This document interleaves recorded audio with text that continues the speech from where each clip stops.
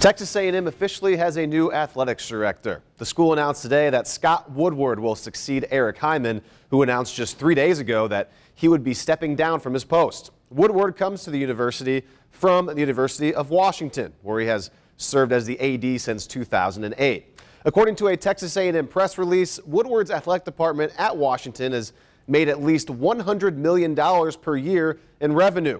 Washington athletics programs have won 7 national championships during Woodward's time at the school, and he also made headlines in 2013 when Woodward was able to lure Boise State coach Chris Peterson away to coach the Huskies.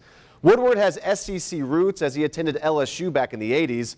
Woodward also worked with current A&M president Michael Young before Young left Washington for Texas A&M last spring. Woodward will be formally introduced at a press conference on Monday.